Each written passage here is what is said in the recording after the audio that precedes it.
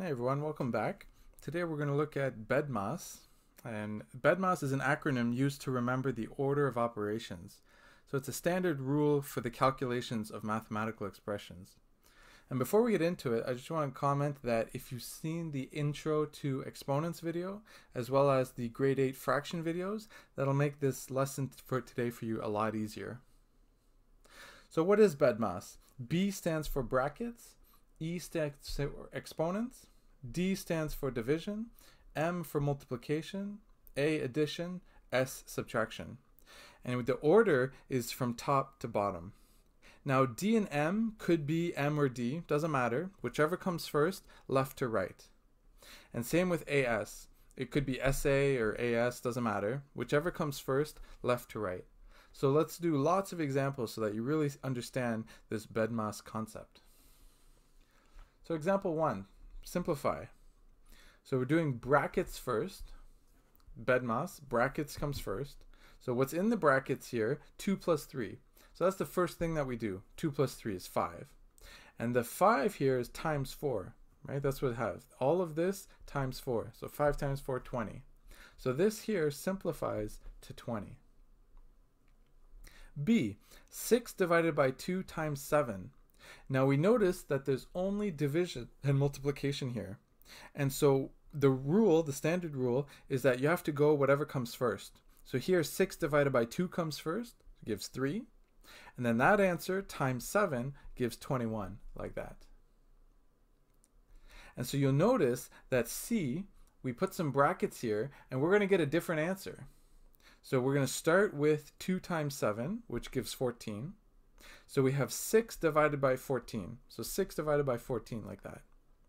And now we have 2 in common, so we cancel that out, and we get 3 over 7 as our final answer.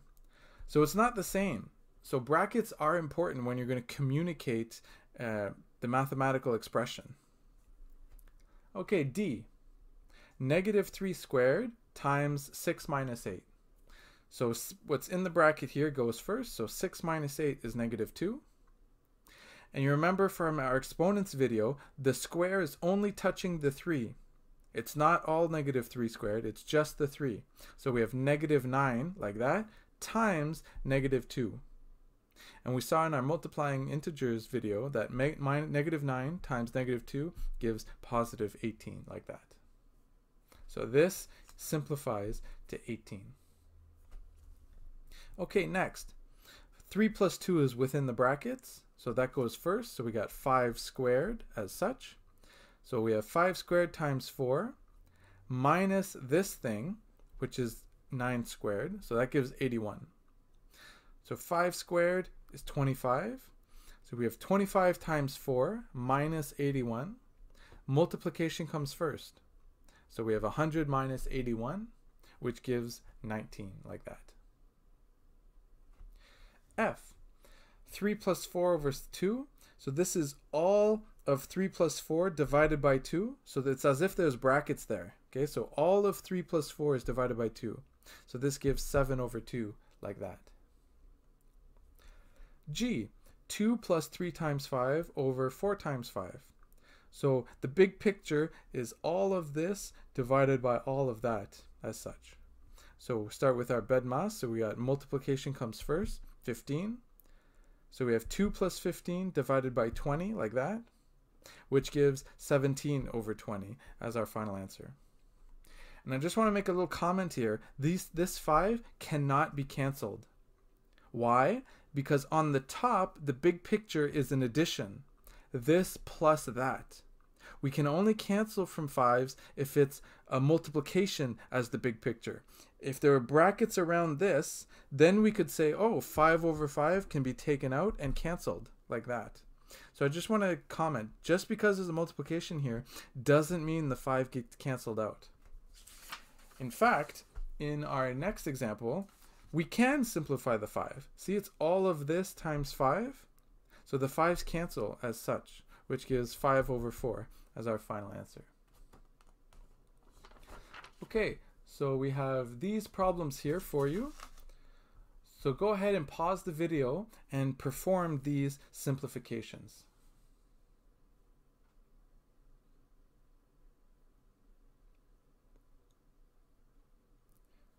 Okay, so let's correct them together. A, 4 plus 6 minus 2, so we just read it left to right. So we got 10 minus 2, 8, as such.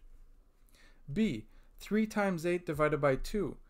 The bracket and division, none of them comes first. You go left to right. So we go left to right, so 24 divided by 2, which gives 12. C, inside the brackets goes first, so that's 3 cubed. 2 squared is 4. 3 cubed is 27. 4 times 27, 108, like that. D, 6 times 2 plus 3 times 3. So BEDMAS, so multiplications come first. So 6 times 2, 12. 3 times 3, 9. Add them up, 21, like that.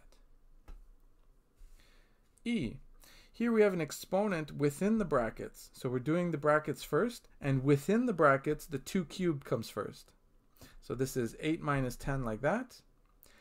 Negative 2 squared, all of negative 2 is being squared with the bracket, so that's 4. 2 minus 5, negative 3, like that. 8 minus 10, negative 2. So negative 2 cubed minus 12. Right? 4 times negative 3 is minus 12. Negative 2 cubed is negative 8. Right? Negative 2, negative 2, negative 2 gives negative 8. Minus 12 gives us negative 20 as our final answer. F. Negative 3 times 2 is negative 6. So all of this here divided by 12, like that. So this top gives negative 2 over 12. There's a 2 in common, bang, bang. So negative 1 over 6 is our final answer.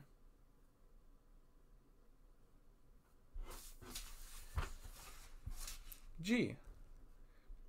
What do we got?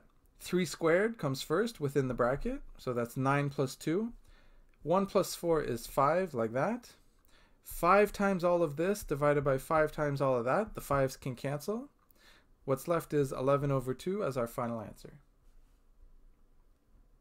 H. 3 squared is 9. 10 minus 8 is 2. Divided by 27. 9 and 15, 3's in common. Bang, bang. 3 over 5 is left. 9 over 27. We can cancel out the 9. Bang, bang. What's left is 3 on the bottom, 1 on the top, times 2, like that.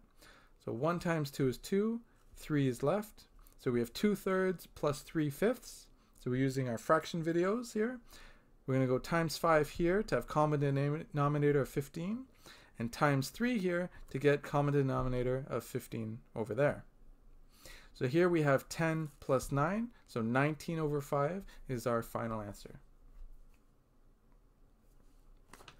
Just a comment when it comes to using a calculator. When we look at this, 3 plus 4 divided by 2, if you're not paying attention, what you're going to push in your calculator is that 3 plus 4 divided by 2. But what your calculator is going to do is BEDMAS. It's going to do 4 divided by 2, 2, 3 plus 2, 5, like that. Which is incorrect. It's actually all of 3 plus 4 divided by 2. So 7 over 2 is the correct answer.